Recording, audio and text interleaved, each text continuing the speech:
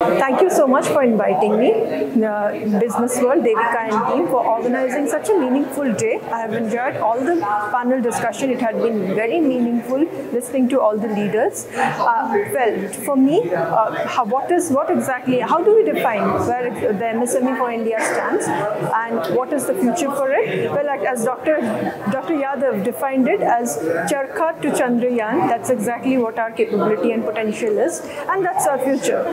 We do not have any limit. Yes, we need a lot of coordination. Yes, we need a lot of collaboration to bring into the result that we deserve. And obviously, through that, why just stop at trillion economy? We can probably create a lot more than that. What would you say are some of the key challenges that MSMEs face, and how can those challenges be implemented? For example, something as simple as securing like a loan. So, yeah. Okay, so the biggest challenge is the elephant in the room, funds, right?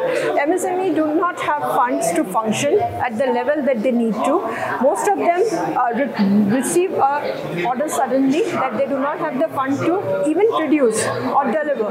That's exactly where we require all these programs, right? Not just loans, not just debt financing. Let's not just stop at anything. We talk about the social stock exchange today. Let's explore all these areas. Let's create so many financial avenues and make the information available for the business owners to access it. Let's just talk about the solution and people who have been able to work through the bottlenecks and not just stop at the challenges. Great.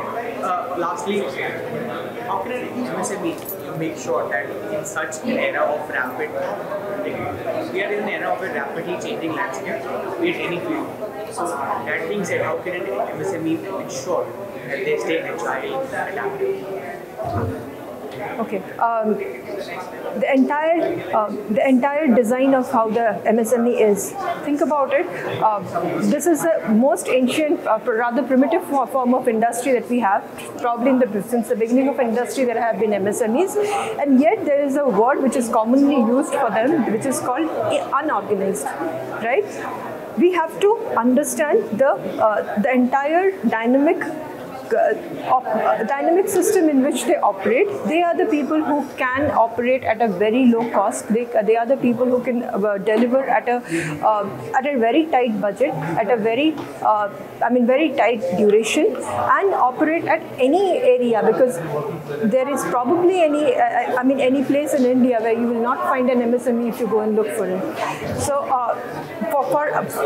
to me, the entire design and structure already provide this dynamic system to meet any volatility. Kolhapur's story is the biggest example that will always remain to all of us.